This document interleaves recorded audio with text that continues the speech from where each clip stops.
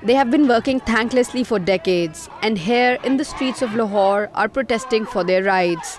These are the representatives of the labour class of Pakistan.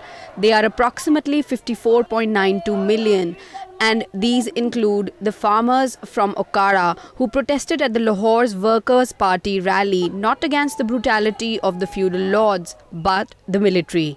12 साल कबल इन्होंने मुज़ारीन को वहाँ से इस्तेसाली निज़ाम जो ठेकेदारी निज़ाम लागू करके उनको बेदखल करने की कोशिश की और जिसके नतीजे में वहाँ पे तहरीक का आगाज़ हुआ। यावर ज़मान है वो एमपी है हमारे हलके का, मियाँ यावर ज़मान मुस्लिम लीग नून का है।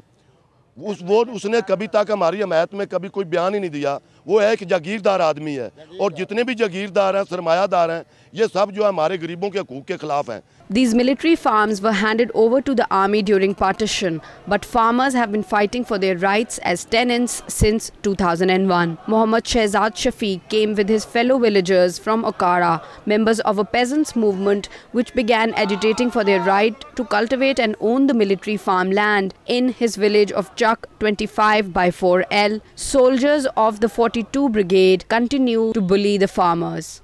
12 मार्च को तकरीबन 8:30 बजे सुबह 42 ब्रिगेड के फ़ौजी जवान और अफसर सिविल कपड़ों में चक नंबर 25 फोरल पर उधर मरबा नंबर 27 में आए हैं।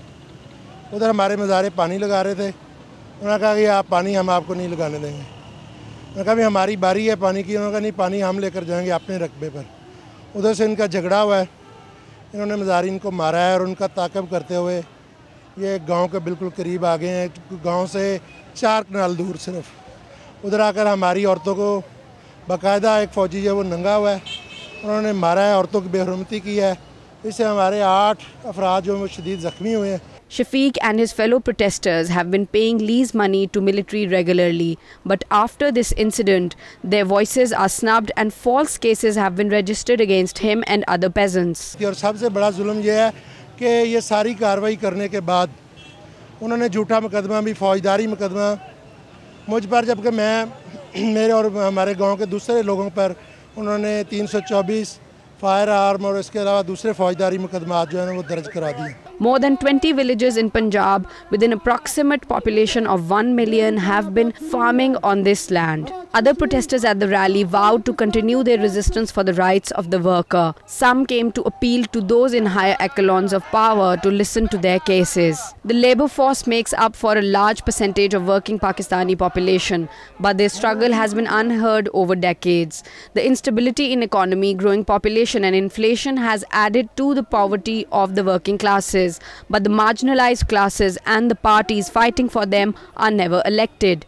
Asim Sajjad Akhtar, a political economist and office bearer of the Workers' Party Pakistan, explains why. Well, I mean, frankly, as is now becoming clear, the biggest culprit in manipulating the electoral processes are our own intelligence agencies. So let's just not make it about political parties and about the Election Commission. Let's make it about the most sacred institution of them all. So the rot starts from the top.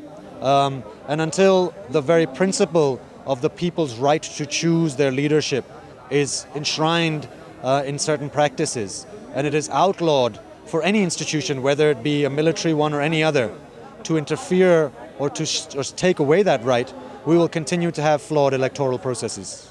Till transparency is established in the institutions, be it the matter of land reforms or paying minimum wages to the labour force, the grievances of the peasants like Mohammad Shehzad Shafiq will remain unheard. This is Rabia Mahmood for Express Tribune in Lahore.